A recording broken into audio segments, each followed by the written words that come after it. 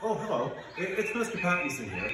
I'm visiting a tropical pet shop because I enjoy the musical notes that I hear from the birds when I come here. I find it relaxing and energizing. I appreciate these birds and the beautiful sounds that they make. They sound like whistles to me, and I thought this would be the perfect introduction to our next project, clay whistles. The birds enrich my life. I think the birds enjoy me being here because they seem to appreciate it, and I think that they enjoy our time together too. They always find a way of showing it.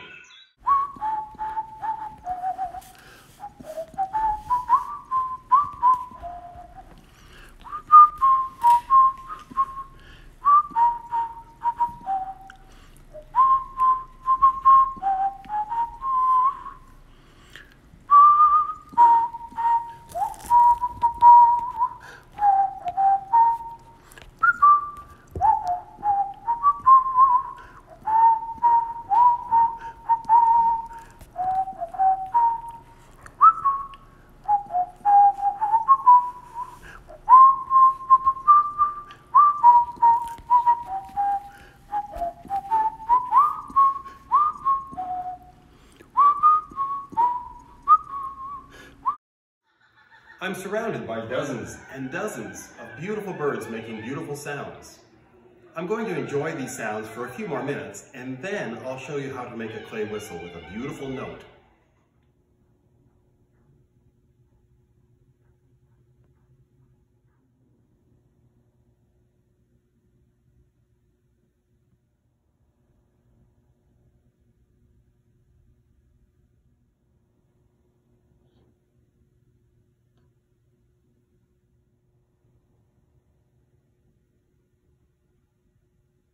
Okay, here are the step-by-step instructions for how to make a whistle. In today's lesson, we're going to use a pinch technique, a basic hand building technique to create a pinch pot. You know how to make slabs, and we'll make a small slab to create a lid.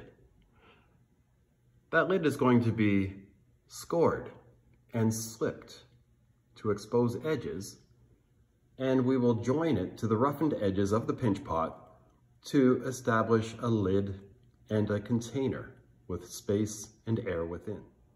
Once we've scored and slipped the underside of the slab and the rim of the pinch pot, we'll join them together to form a lidded bowl.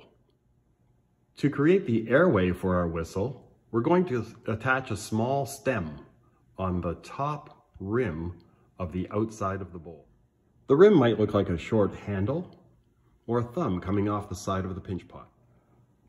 We want to create an airway coming in that thumb and opening up the space, the chamber inside the pinch pot, so that when we blow into the stem, into the airway, we get a note.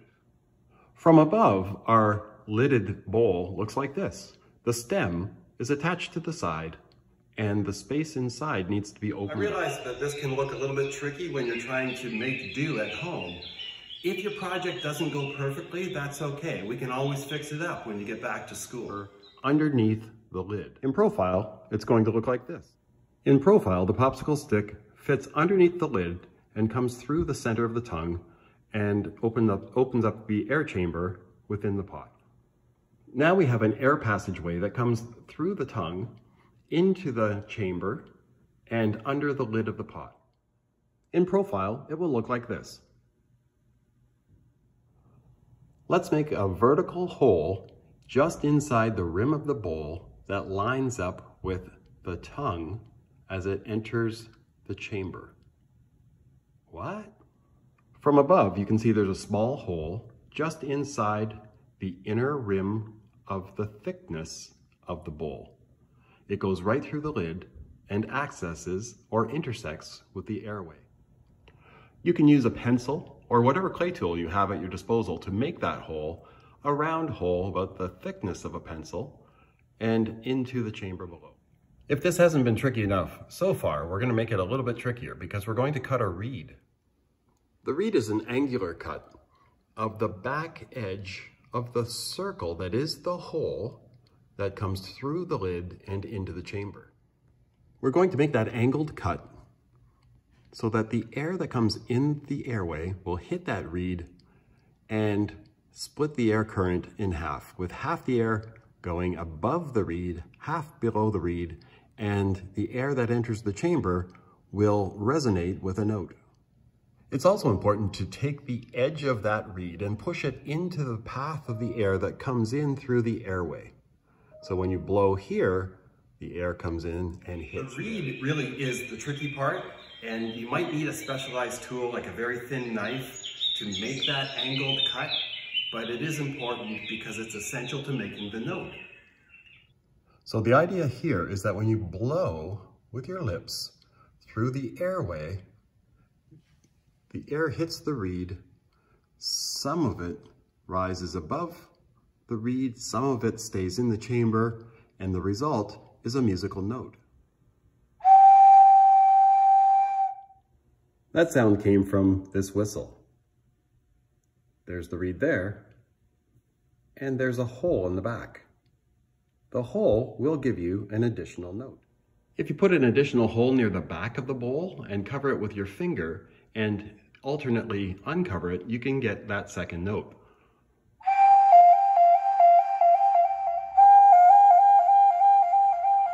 So that's how you build a whistle. It can be a little bit tricky, but I'm here to help you. I've enjoyed listening to the tropical birds. It helps us to appreciate how beautiful the notes are that will come from our whistles.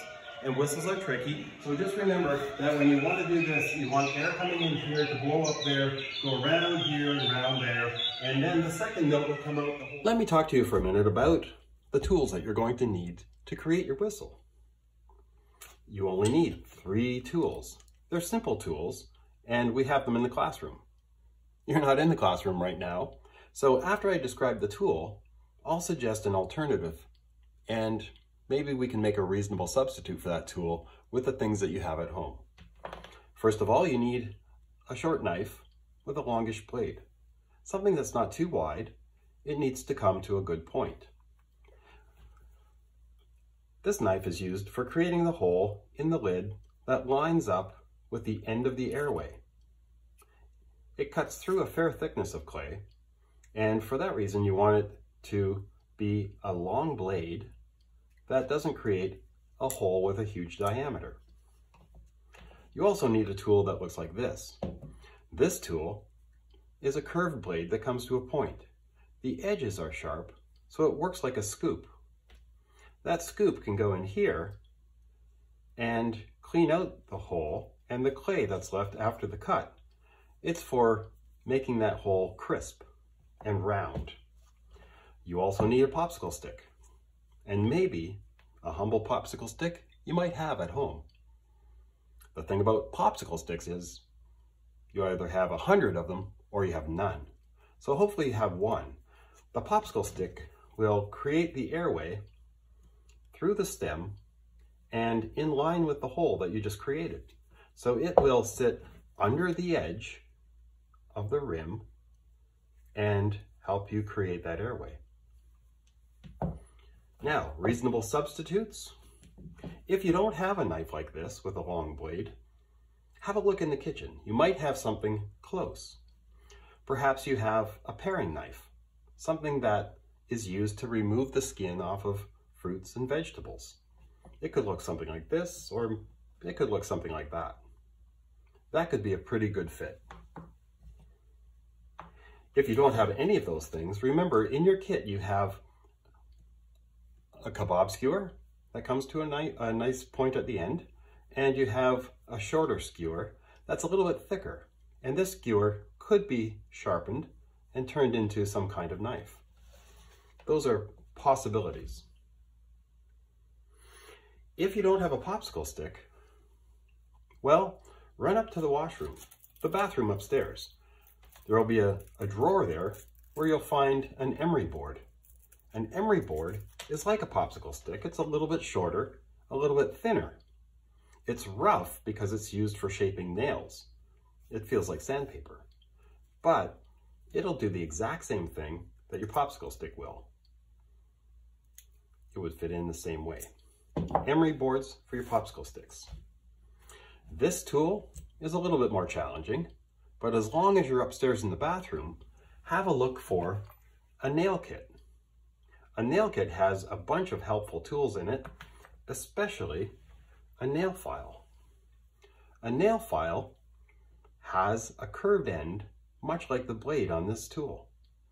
This could be helpful, a fairly reasonable substitute. There's all kinds of funny stuff in here.